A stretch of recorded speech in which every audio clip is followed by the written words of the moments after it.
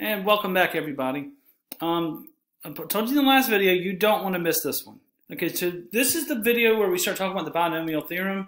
And for the next two videos, I'm going to show you some really cool tricks. I call them tricks because you can do stuff with the TI-84 calculator that really makes light work out of this stuff. And I wouldn't be doing you a good job if I didn't show you how to make your life easier. And you know, if you ever need this, you will know how to do it. Okay, so all right, so what we're looking at here is the binomial theorem, and this is 8.4 continued again, the binomial theorem. And in yellow here is the theorem. And at first glance, it's a daunting, nasty-looking theorem that I don't think anybody really wants to jump on. And let me explain how this thing works. It's not as complicated as it might look. All right, so the one thing that I would say that's pretty simple here is a plus b to the n power. Now, what I want you to realize is that when you look at this theorem, you're looking at that's right here, decreasing by 1, just like we know it does. See, n minus 1, n minus 2, all the way down n to the 1 and then gone, is a to the 0. And notice b increases by 1, b to the 1. See, he's 0 here, b to the 0, b to the 1, b to the 2, b to the n minus 1, b to the n. So that's just the stuff we already know.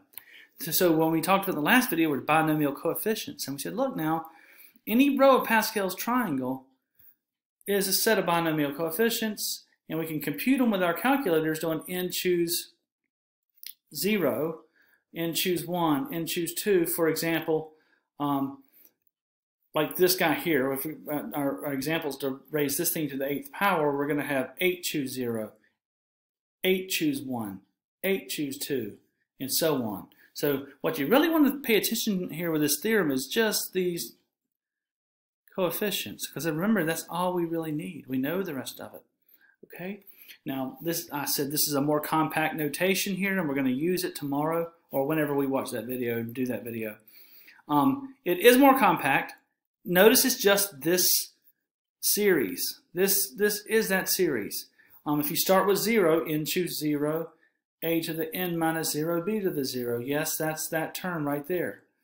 And then k is 1. We get a minus 1, b to the 1, n choose 1. So this is another way of writing that theorem, and I think it's a more compact way. All right, so let me go to show you the way I like to do these. And I like to do them with the TI-84 calculator. And I will show you a trick. You won't regret this. So the folks that don't watch this video are going to really be sorry about that. All right, so I'm bringing up this calculator because it's the easiest one for me to show you guys how to use. And I'm going to go to my y equals, believe it or not. Now, if we're doing this thing and we're using 8 choose 0, 8 choose 1, 8 choose 2, yes, I can calculate every one of those really by hand, but with using the math menu and go over the probability, but I have a better way to do this.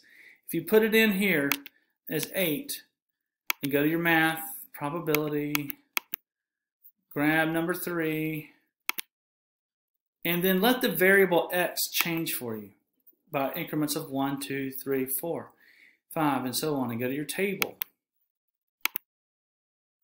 You're going to get the binomial coefficients. This is row 8 of Pascal's triangle. 0, 1, 8, 28, 56, 70, 56, 28, 8, and 1. If you notice, there's 9 of those. They start with 1, end with 1. This is it. Again, here's how I did that. 8 choose x gives me row 8, the n equals row 8 of Pascal's triangle. Okay? So you would just go to your table and write those down on a piece of paper, whatever you're working on. And I've already done that. So let's come down and take a look at how we would use it. All right, so you would go to your table and extract that information, just like this. You say, okay, and here's my coefficients. This is row 8. I know how the exponents change. You're basically going to put your exponents in with those coefficients. And the reason I've already done this when I tried to make the video and type this in here, it was taking way too long. And, oh boy, didn't want to do that. It was taking a long time, and I wanted to show you how this stuff, how to think of it without taking all my time up. There's your coefficient of 1, 8. There's your 28. Now notice what I'm doing here. I'm reducing x by 1 every time. 8, 7, 6, 5, 4, 3, 2, 1, x to the 0, just like we know to do. So the only new thing in here are these coefficients, okay? Finally, let's see what I did with 3. 3 to the 0, 1, 2, 3, 4, 5, 6, 7, 8, just like that. Now this isn't a finished product. This requires you to simplify a little more. And okay, I'm going to simplify this for you, and I'm going to copy this guy and paste it just to speed things up a little bit here, because I know this video will get long. All right, the simplified version of this thing would be x to the 8 plus. All right, so this is 3 times 8. And, oh, no, we don't want that. We have x to the 7th, right? What am I doing, guys? 24, x to the 7th. All right, then we've got 3 squared times 28. And I've already pre-calculated this. That's 252.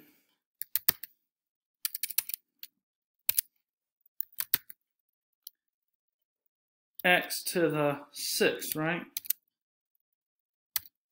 And the next one you get is 1512. That's what I'm saying. 3 cubed times 56.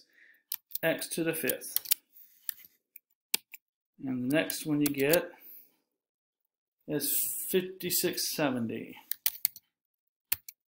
X to the 4th. Plus 13608. X to the 3.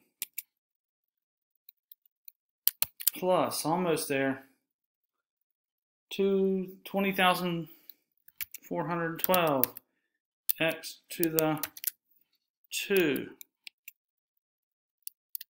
plus 17,496. X to the